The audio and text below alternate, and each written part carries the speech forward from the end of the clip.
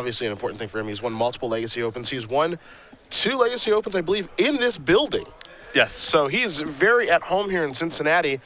But we're going to turn our attention to Jeff Hoogland and Andrew Tenjum. You've got Junk Midrange versus Black Green Devotion. These guys are very, very, well aware of each other. They both play in a lot of the same tournaments. Jeff from Bloomington, Illinois, not Bloomington, Indiana, and then Tenjum from Madison, Wisconsin. So those guys are right around the same area. If they're not playing against each other in an open series, they're probably playing against each other in a PTQ. So this should be a lot of fun to watch. And don't forget, these two guys, along with Rill, very accomplished in Legacy, as you did mention, and we can't forget Joe Lissette, even though he didn't have a great yesterday, he's here today. He's in 3rd place right now on our Open Series leaderboard. He's traveling, 103 Open Series points. He didn't have a great day yesterday, as I mentioned. He was a little bit under the weather. We saw him kind of walking around yesterday after he basically dropped from the tournament saying, Joe, you need to go to bed, man. Yeah. You got to get ready for the miracles tomorrow. Joe sounded a little rough, and playing a full day of Counterbalance Sensei's Divining Top under the weather does not sound like a day in the park for me, but if anyone can do it, it's Joe. Yeah, as we like to say, he was built to do that. Yep. He could play that deck in his sleep. I think the only way the opponents get a chance is if he is a little bit under the weather here, as it looks like Jeff is going to be taking a mulligan, and Andrew looks like he's probably going to be okay. Jeff, you're second seed, so he has the option to play or draw. He mulliganed right away. Tenjum looks like he's going to keep his. So interesting little take here on Mono Black Devotion, just splashing green. This isn't much of a surprise. A lot of people tried this pre-Born of the Gods. Vidanto Wijaya, I know, put a lot of work into Black Splash Green Devotion decks. Yeah, I mean, people were splashing for Abrupt Decay, for Vraska, for a card like Graze of the Granite, trying a lot of different options, but just really tough to keep together with Temple of Mystery and Golgari Guildgate along with Overgrown Tomb. But now, what a world of difference Temple of Malady makes. Yep. And I feel like we're just starting to scratch the surface of decks that could be splashed or incorporated. We saw this when Born of the Gods first came out, Temple of Enlightenment enabled splashes of Afara and Detention Sphere in Mono Blue Devotion or in White Weenie strategies. Now we see this weekend Andrew Tenjum splashing green to much success in his Black Devotion list. Jeff's deck, although Junk Midrange has existed before, definitely facilitated and improved by the additional Scryland. So I think as we go forward in the standard season, we're going to see a lot more decks like Tenjum have had success. Hoogland going to take a look at his cards. And he's going to play a Temple of Plenty. As we are underway here in the semifinals of our Standard Open here in Cincinnati, Tenjum with just an Overgrown Tomb before passing the turn back. Jeff going to take a draw. This is a Godless Shrine. He passes the turn back. It looks like. We'll see. Most likely representing Abrupt Decay. Jeff's deck is fairly soft to Pack Rat. Again, he does have some answers, like the aforementioned Abrupt Decay, but Pack Rat is a card that Tenjum can potentially run away the game with. I like Jeff's played that turn a lot too because, he has Courser of Griffix in his hand. He has Advent of the Worm. Ideally what he's going to do is, he plays Abrupt Decay and his mana is kind of tied up for the rest of the game. Now, I'm a little surprised not to see him play Courser that particular turn, but at the same time, he doesn't want to walk himself into removal spells. So this is a Thoughtseize. You're going to see Advent, Elspeth, Abrupt Decay, Courser, and then a Forest. So, and Tenjum had Pack Rat in his hand on turn 2 and elected not to play it. So both of these players showing proper respect for the tricks that they're representing. We'll see what Thoughtseize is going to take here in just a moment, as Tenjum does go down to 18. 18 all here between the two players. Again, this is a very big match for both of these guys with the Open Series points in the line and the fact that these guys do travel. And, if they don't make it in Season 2, that's okay, because we have the overall. We have Season 3, of course, and then we have the overall at the end of the year. So a lot of work to be done here for both these guys. Really, really important match early in the year. You see Thoughtseize is going to take care of the Courser here. Jeff obviously had the opportunity to cast that last turn, chose not to. There's a Mutavault, going to fire in this Mutavault. Abrupt Decay cannot take care of that, so Hoogland's going to go down to 16. Looks like he may have picked up another copy of Advent of the Worm, as he'll just pass the turn back here.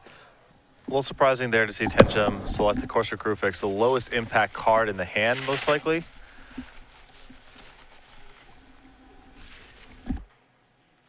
There is Advent of the Worm. It'll be taken care of by Devour Flesh. Hoogland's going to gain 5 life. That could certainly end up mattering in this game here.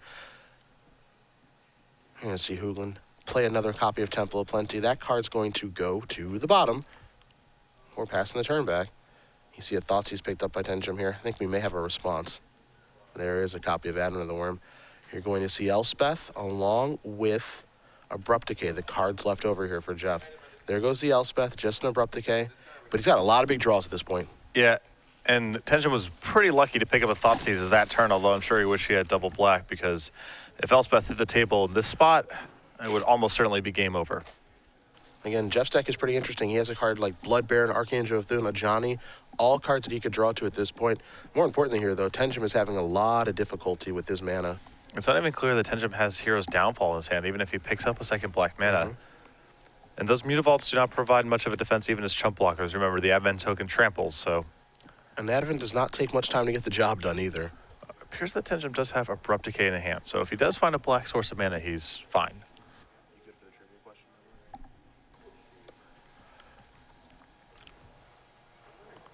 Will Andrew do any attacking? I suppose it's kind of free at this point. I'm going to take 2. Hoogland going to take a draw here. Looks like he picked up another land, so he's kind of just trying to ride this Advent of the Worm to victory. Going to attack for 5 more. Tenjum's going to go down to 6. Let's see if he can find a black mana. He does, but it comes into play tap. It's a Temple of Melody. And Tenjum is going to end up falling to 1 from this Advent attack next turn, potentially, but 1 is not 0. He's going to be trying to hold on now. Don't know if he has any interest in maybe trying to just chump block a little bit with Mutavault, soak up some of the damage as Jeff just drew a Banishing Light. And he is just going to take 5, go down to 1. I think he needs his mana. Draw a card. It's a swamp. All right. He can function now. And Jeff's missed enough draws in a row, just lands and removal spells, so... Yeah, a lot of missing there for Jeff at that point. There's a Pack Rat. Now that'll bite it from the Abrupt Decay. We know that. So there that goes. I'm somewhat surprised to see Pack Rat get cast that turn, as, you know, Andrew clearly has to use a removal spell this turn on the Advent token, and he could have tried to set up a situation where, you know, he plays Pack Rat with the ability to make 1 in the face of a removal spell. So the timing there was a little odd to me. Jeff with a huge top deck there in Blood Baron of Vescopa. Obviously a fantastic card against Tenjum's deck. This is going to force his hand to have a Devour Flesh very, very soon. Mutavault can be on chump blocking duty, so he's not dead just yet. As Tenjum just going to pass the turn back here. Jeff going to draw a Temple of Malady and scry right now. Tenjum can also double block. That's true. It looks bad, but again, Jeff's hand, just a land and a Banishing Light. Does Jeff want to wait here to find a removal spell? And he does. Like that play? I do, because, you know, Andrew's in a position now where he has to leave up 4 mana for the rest of the game. So the cost is pretty big. And if Jeff finds a Hero's Downfall or a number of cards, he just wins the game. So no big rush. Well, Jeff going to untap. He kept this card on top. I wonder what it is. An Archangel of Thune. So he's going to play a Banishing Light right now because he wants to make sure that then Aurora Connections doesn't get to do anything in this game. Yes, Tenjum's at 1, but we do know that Mono Black Devotion can gain life, so good to get that off of the table. See if Hoogland wants to play this Archangel right now. He can play the Temple Guard in his hand, untap, go down to 17, drop down this Archangel. Certainly an appealing play. Yeah, keep in mind, you know, he doesn't have to worry about Thoughtseize for the rest of the game, at least for now. Normally there's an, you want to err on the side of just casting stuff against Mono Black because of Thoughtseize, but with Tenjum at 1, no longer a consideration. And there is your Archangel. Still like the no attacks? I would still wait. Okay. See if Jeff is as patient as you are. And he is. As he moves down to 17. Again, you compel Tenjum to leave up 4 mana again next turn if he doesn't have Hero's Downfall. If he does have Hero's Downfall, it's not much different. Hero's Downfall does take care of the Archangel, so Tenjum will draw a card. A copy of Desecration Demon shows up to the party. Not a big deal there. And see, this is the upside of Jeff waiting here, is that Tenjum cannot deploy the Desecration Demon this turn because he needs to keep up 4 mana total to keep this Blood Baron at bay. Underworld Connections drop down here for Tenjum, but again, he is at 1 life. Now, the reason that's important, obviously, is again in case he does gain life, and he does have a Gray Merchant in his hand. Devotion would be at 4. He'd go to a pretty safe and comfortable 5. Remember, Jeff's got a lot of big draws from this spot here. He has Ajani, Mentor of Heroes, Elspeth, Obsidat. No end of big draws. Let's see the Courser get him through his deck a little bit here. Here's a Swamp. That's a Scavenger use. That's not so bad either. Courser going to be coursing right along, making sure that Jeff only draws spells at this point. If I'm Jeff, I still like to wait here. Yeah, I don't think too much has changed. That attacking is necessary. Yeah, those two swamps that have to stay up to activate those Mutavaults are a cost that Tenjum has to pay as long as Jeff has that Blood Baron back on defense. There's no reason to let him off the hook just yet. Yeah. And he is just going to stay patient. And Tenjum can't activate that on a roll connection, so he's just going to untap and take a draw here. Drew another Swamp.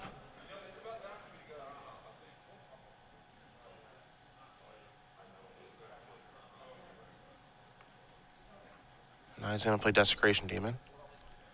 Doesn't change things too much at this point. You see an untap here and a draw of Scavengers. Let's see what Jeff finds. There's a Temple. That's going to push him up to 19 and let him scry. Getting closer to some of these big draws. There's an Advent of the Worm. Speaking of big draws. Yeah. This is part of the thing. This is one of the things that I really like about Jeff's deck is just the power level of his draws is very, very high. Yeah, there are some light synergies in the deck, but often it gets in a spot where it just has its mana and then more meaningful draws than the opponent has. Yeah. Scavenger is going to come down. Another powerful draw. You see the creatures in the graveyard. There's a Pack Rat hanging out, Archangel of Thune on Jeff's side, as well as an earlier Courser of Krufix. So looks like we're going to see him remove some cards right now to play around Bile Blight. He's going to sacrifice here and come across with both.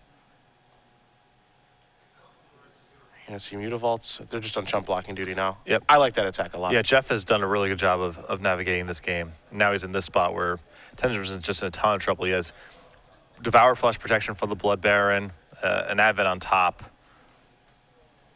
Life total very high. Yeah. Looks like Tenjum picked up a Thoughtseize for this turn. His Blood Baron's also safe from Devour Flesh because of Courser, so it forces Tenjum to have removal spell plus Devour Flesh. Really, really like it. Yeah, and also have an answer to Advent. You know, it's all sorts of trouble. Desecration Demon trigger goes on the stack. Good to go, and for 7, Hoogland's going to go down to 17.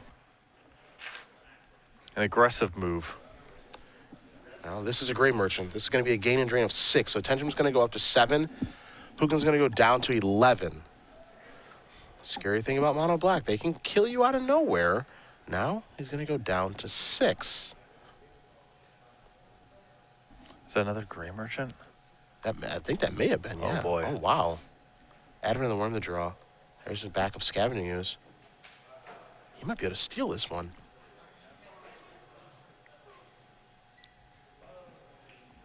Jeff has to be very careful. Here's an attack for 4. Tenjum's going to go down to 2. Hoogland's going to go up to 15. If Jeff doesn't sacrifice this Desecration Demon, he just dies. And even if he does, I guess the ooze on top of Jeff's deck is quite good for him. It's very, very good, but will he know? If he doesn't sacrifice, he actually just dies straight up. Demon will come across. Jeff, yeah, I would do a little math right now. Yeah. What are the ways that I can lose this game? Spoiler alert, it is lethal. Yeah. What are the ways that I can lose this game? How important is my Courser right now? I have to imagine Jeff sacrifices here. He's going to play Advent of the Worm. I think he may sacrifice the 5/5. He's going to just sacrifice, okay, the Courser to this. Heads up play. It's not an easy one to make. No.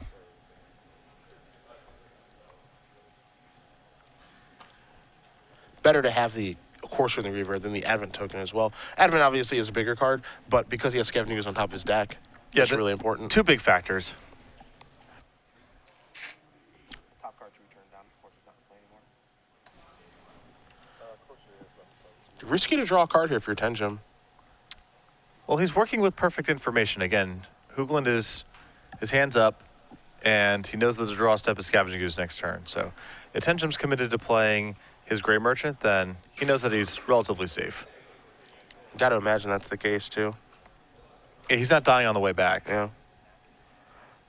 Here is a Gray Merchant. Devotion's 8.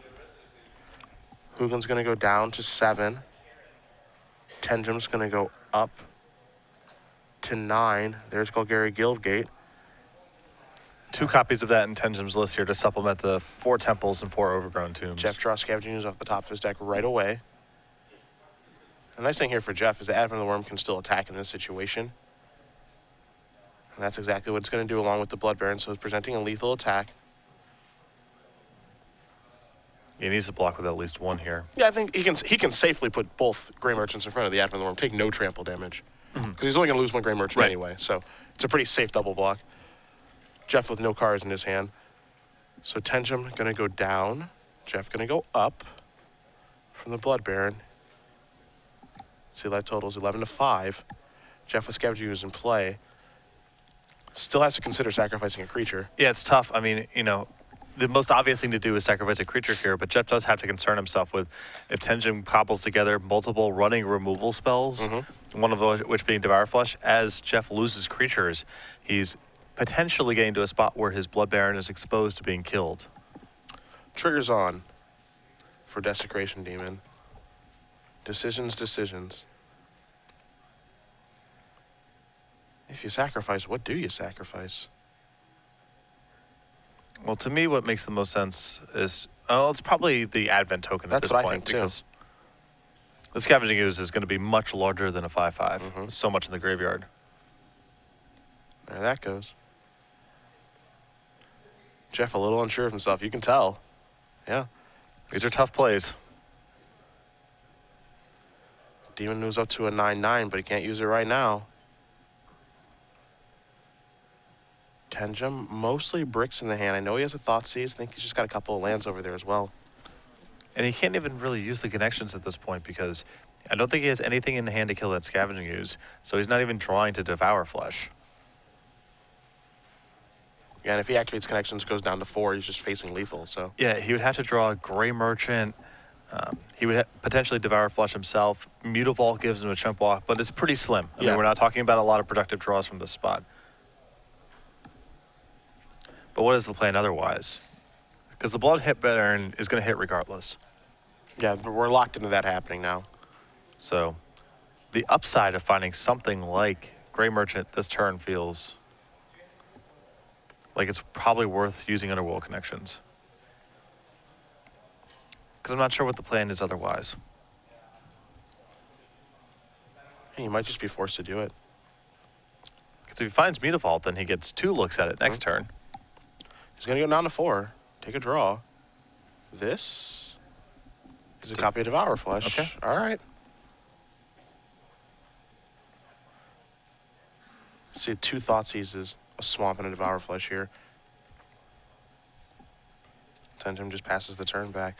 It's time to go oozing. Jeff going to remove a bunch of cards here. Yeah, no shortage of gray mana in Jeff's graveyard also, So ooze eats a bunch of stuff. Looks like 5 creatures. Jeff going to go up to 16. Pretty comfortable life total now for him. Jeff going to take a draw here.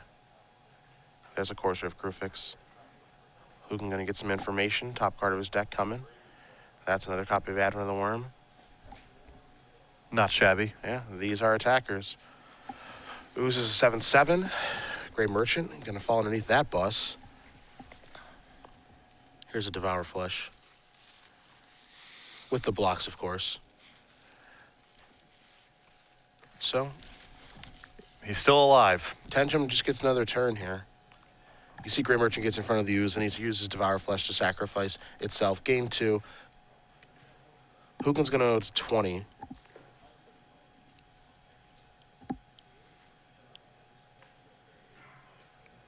And Now, Jeff may actually be able to just accept the Desecration Demon hit next turn to keep another threat in play. I think he can safely accept it this turn.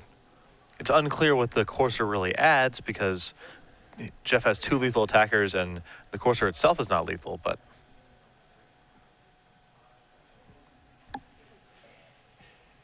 Tenjum going to take another one.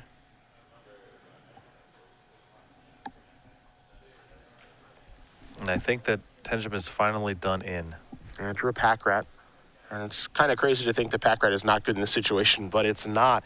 So Jeff Hoogland is going to win game number 1 here against Andrew Tenjum. A hard-fought battle between Junk Midrange and Black Green Devotion, but Hoogland able to get the job done as we're going to bring it back to the booth here, my friends, because it is trivia time. 6-month giveaway time is what we're going to do. Patrick got the question for you. I've got the rules. Pretty simple. Get your Twitters ready. At SCG Premium, hashtag SCG Premium at SCG Live is what we're looking for on your end. He's going to ask you a question. Won't be too tough, I don't think. No. Just don't make it involve the Clippers. That's all I ask. Yeah. Thanks, good guy. We're going to announce the winner at the conclusion of our semifinal round. So, again, it is about accuracy, not speed. And do remember that all giveaways that we do here at Star City Games in no way involve Twitch.tv. It's just something that we're doing on our end for you guys for our premium giveaway. So, Patrick, for a 6-month question. So Andrew Tenjum, splashing green in his mono black Devotion deck, most notably for Abrupt Decay. There's also a single copy of a black-green Planeswalker in his deck. Name that Planeswalker. And if you can, again, hashtag the answer, SCG Premium at SCG Live on the Twitter sphere. As we're going to head back to the match here, don't forget we'll announce the winner at the conclusion of our semifinal round, which likely is going to take a little while because I haven't heard anything about the Christopher O'Brien, Eric Rill, blue-white control versus blue-red control match. Might be a little slow. You think the Firemind's Foresight match might be a little bit on the slow side? A touch. And Eric Rill's a fast player. This is true. This is true. Christopher O'Brien is no slouch as well. We're going to look at Tenjum's side first. 2 Dark Betrayals to Devour Flesh, 2 Doomblades, 2 Golgari Charms, 2 Pharika's Cures, 2 Erebos, God of the Dead, and 4 Duress. What do you like there? I like a lot of this stuff. I think he's going to want the 4 copies of Duress. Maybe not all 4, but at least some of them. There's Advent of the Worm in that list. There's, of course, the Planeswalkers that are quite threatening. Devour Flesh, additional removal, and additional insurance against Blood Baron of Vizkopa, which was the card that did in Tenjum in the first game. Even the Doomblades are reasonable. There's all sorts of Archangel Thunes, Scavenging Ooze, Courser, Krufix type of cards. You can even make an argument for Dark Betrayal because of Obsidat. So all sorts of options for Tenjum here. I think he's definitely going to want the Ereboses as well. It's a slow matchup.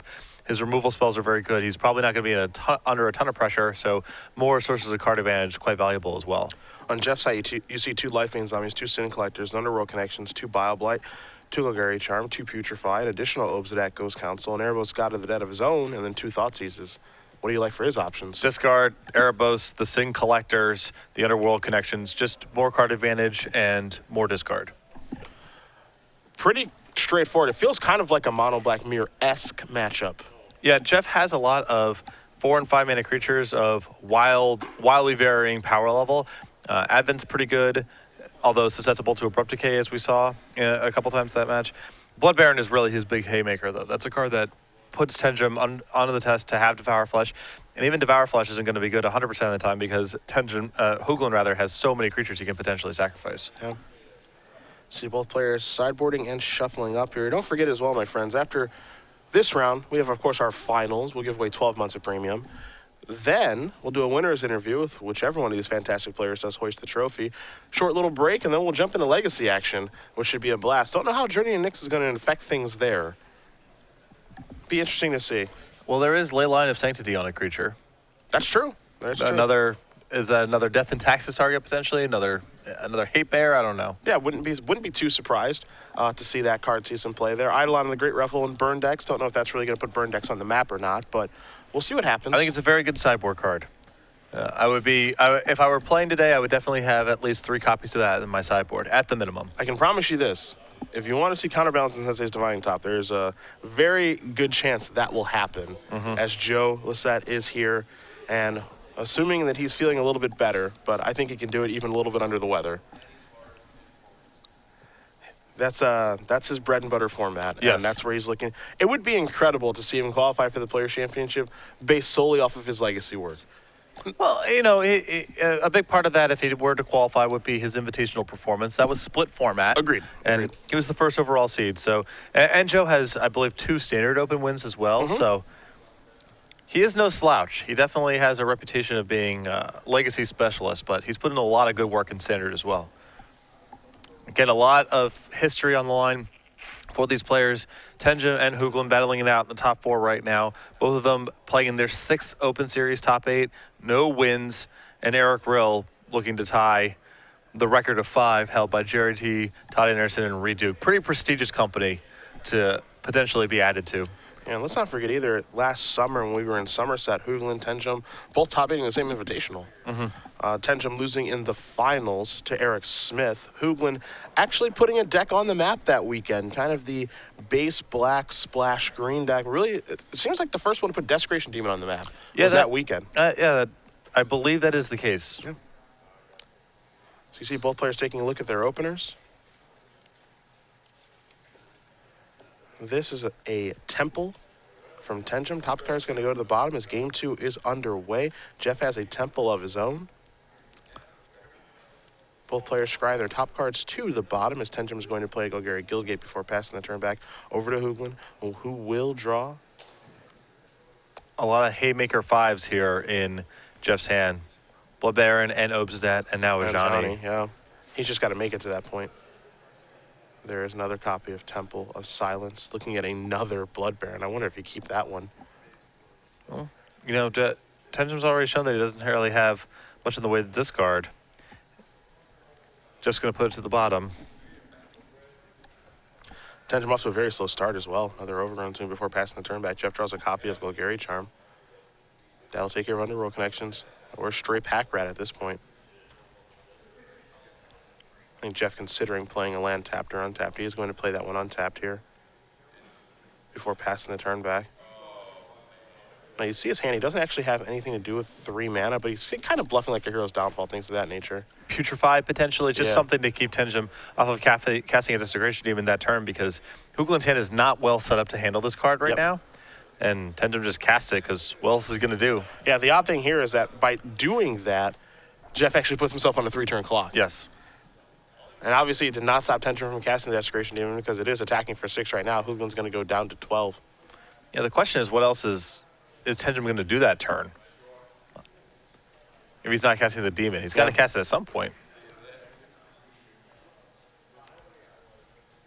Tenjum looked like he wanted to cast something. Now it looks like he may have changed his mind. There's a Swamp. And that's another copy of Desecration Demon. This one could be over before it even begins. There's Advent of the Worm from Jeff. Thoughts he's picked up. It's not even clear that Jeff can cast Blood Baron this turn. Yeah.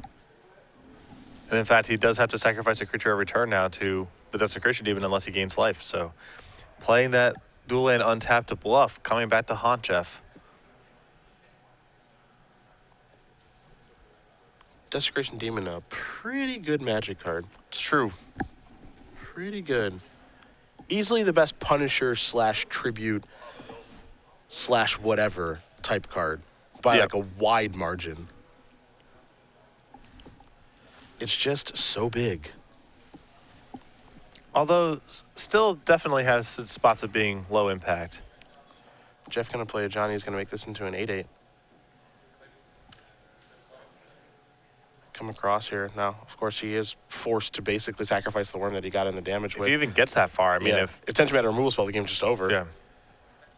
In for 6 we go. I wonder if it's going towards, doesn't matter. I was going to say, what if it's going towards a Johnny or Jeff? But Tenjum's going to show you a Grave Merchant, and just that quickly, things do end. So Andrew Tenjum, after a very long and compelling game 1, makes short work of Hoogland in game 2, and we're going to go to a 3rd one here.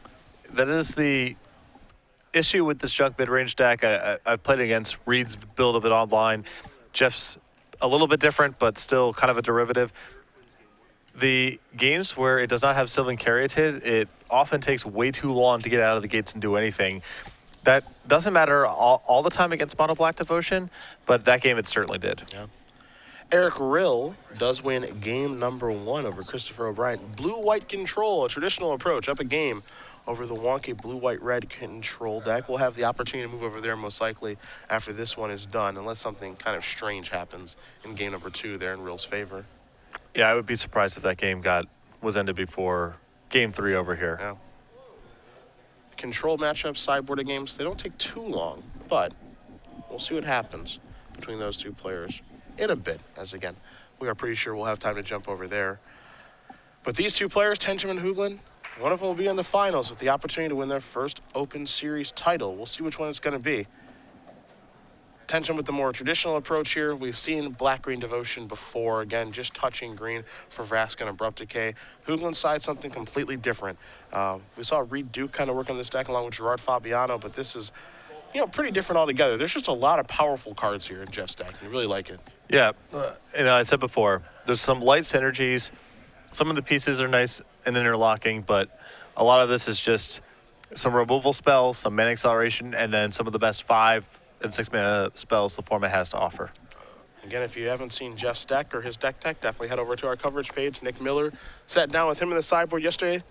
We also had 3 other deck techs. We wanted to get as many to you guys as we could, given that there's a brand new set out, obviously. So a lot of people are trying a lot of different things. Or at least looking for inspiration from other places before they start brewing by themselves. So Hoogland will be on the play here. Tenjum number 16 on our Season 2 Open Series leaderboard. Everyone working their way towards qualifying for the Players' Championship at the end of the year in Roanoke, Virginia. We've already got 2 people qualified for that one, obviously. Brian Bronduin and Derek Sheets. And Eric Grill making a really big push this weekend to get added to that roster. Things are really, really going to heat up here for the next couple of weeks. Real is making one heck of a push. Lisette is traveling. Van Meter's going to be traveling. That's a guarantee. So we're going to see what these players are capable of here. It's going to be a lot of fun to watch over the next couple of weeks. We're going to be in Columbus in June before you even know it. I mean, it's May already. We've got next week in Knoxville, then the week off after that for the state championships. So, and the state championships that are taking place by Star City Games, those do give Open Series points as well, so I wouldn't be surprised to see a lot of those players at this anyway. There's a week off for the Pro Tour period. Because we turn our focus towards that tournament, but there is the ability to actually go to a tournament that weekend and get Open Series points. And for a lot of people on our Season 2 leaderboard, or people who are playing for Season 3 or the overall, that really matters. Jeff taking a look at his hand. Looks like he might be a little land light. It's 1 land and Sylvan Caryatid. But mulliganing against mono black is so tough because of all the discard spells. Yeah, the only thing here is you have no guarantee that your Sylvan Caryatid is actually going to live. Yes. Because of Devour Flesh, and that alone would make me want to mulligan. It's just a huge risk to take. If you get Thought Seized, if Tenjum has Devour Flesh, or if you miss your second land drop. I mean, there's a lot of things that can go wrong keeping this hand. And you want to give yourself the best opportunity to actually play Magic in this situation. And Jeff is going to mulligan. It would have been a Hero's Downfall and then a Temple Garden, things of that nature. So, I think that hand only works if Jeff draws the land on turn 2. And it probably has to be an untapped land as well. And his deck does not have that many of those. Truth be told, I think that's the situation. I think you're putting it pretty modestly. I think it has to be running lands there to actually for him to have a chance. And I wouldn't want to open myself up to that. Well, he had Courser and Sin Collector, so he had a real hand with 3 mana. Yeah, if he ends up with 3 mana, yes. It's just I think the chances of being Thoughtseized Devour Fleshed are so high that the Sylvan Caryatid is basically a blank card, and that hand you basically have to draw 2 lands to function.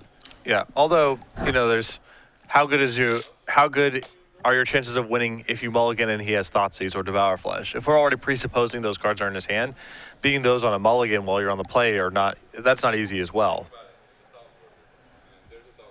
So I don't think it's quite as simple as, obviously you mulligan, but I do think that Jeff made the correct decision. 6 cards coming for Hoogland.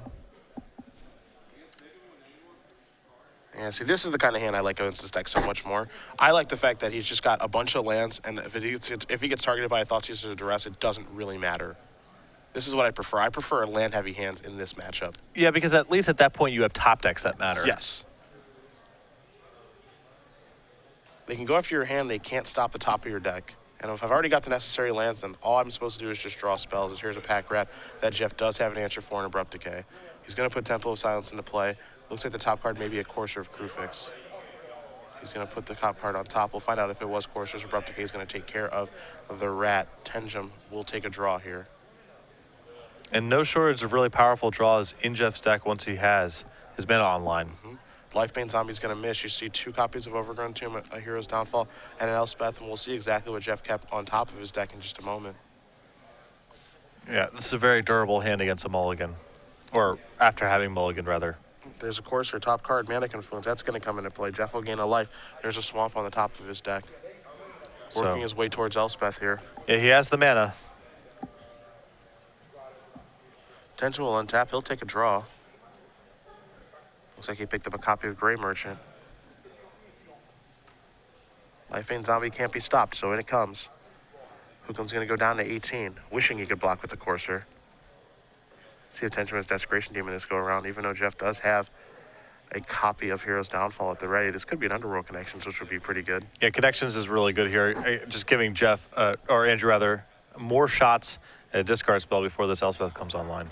Top card, Golgari Charm. So there's your answer to the Underworld Connections.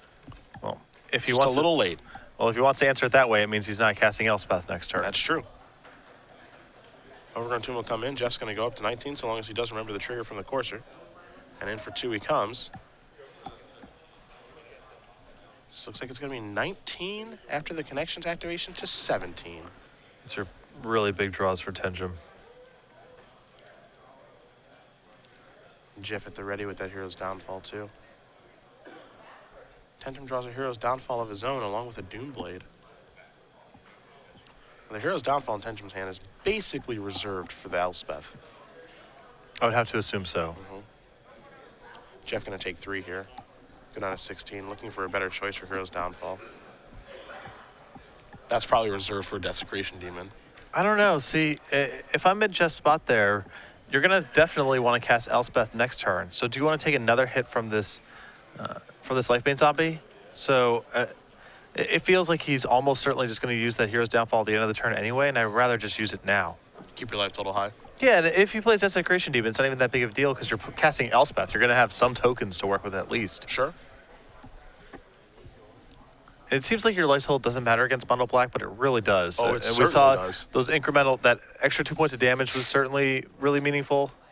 And, you know, he's going to be taking a point of damage here at least off of Mana Confluence to cast this Elspeth if he wants to do that this turn.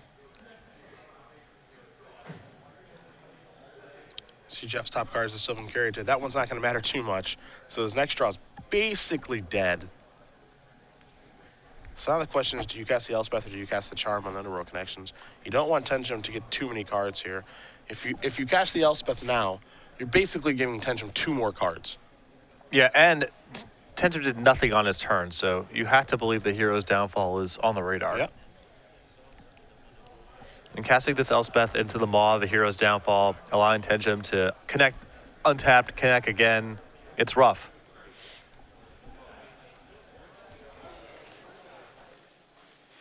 You see Jeff really taking his time figuring out what he wants to do in this turn. He's working with very few resources here in his hand, but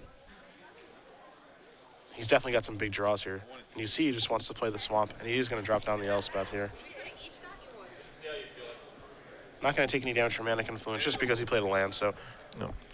there is Elspeth. It's going to bite the dust here in just a moment. See some soldier tokens here from our IQ program coming into play.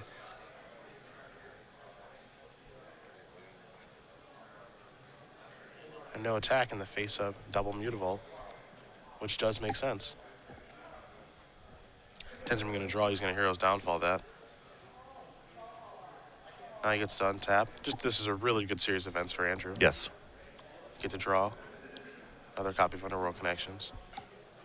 It's got a lot of Grey Merchants too, so Tenjum might be just setting up that kind of kill.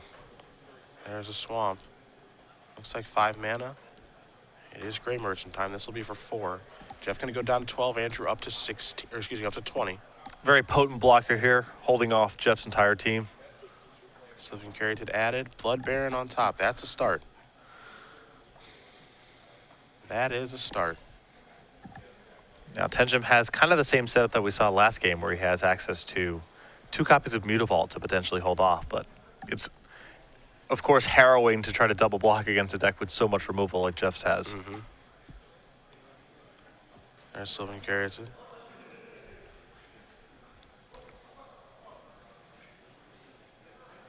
Gonna pass the turn back, probably with the intentions of charming this after the activation. Jeff has not played land yet this turn. I'm not quite sure what the upside of holding it is. There's no guarantee you untap with the Courser in play, so. Yeah, I want that life, because as you mentioned, every life matters. This is gonna go up to 13 here. Pass the turn, activate that. Here's a charm, probably gonna fire off. I would like to, wow, is he gonna let this go? He is. That is surprising. I mean, is he trying to, he's saying stop. I think he wanted to cast that when he was tapped out.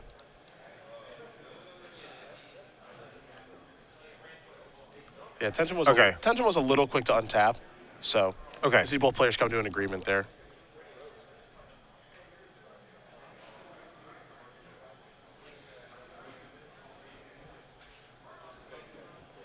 And now he is cardless, is Hoogland, so everything's on the table, and the top card of his deck is known. Tenjum's the one with all the options and all the cards. Pack Rat connections, another Gray Merchant, a lot of tools.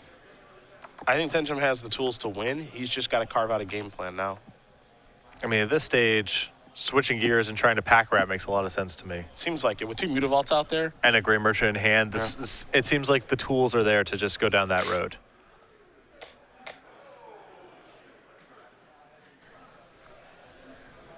Looks like he might be going down another avenue here, however.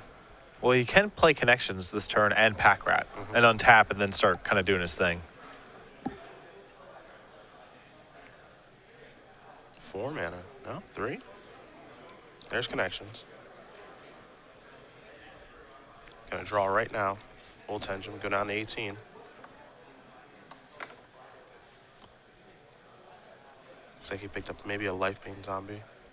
Just gonna pass the turn back with Doomblade at the ready.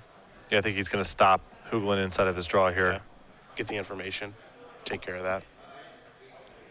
And what he's doing there is, in his draw step, after he draws his card before he goes to his first main phase, he's casting that Doomblade. The reason for that is so that he can actually gain the information and know what the top card of Jeff's deck is, which is a Temple.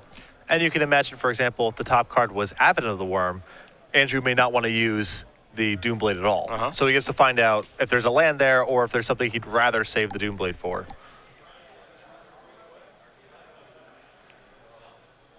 So Bloodbaron has shown up to the party. However, that 2 Mutavault game plan again from Tenjum definitely working in his favor.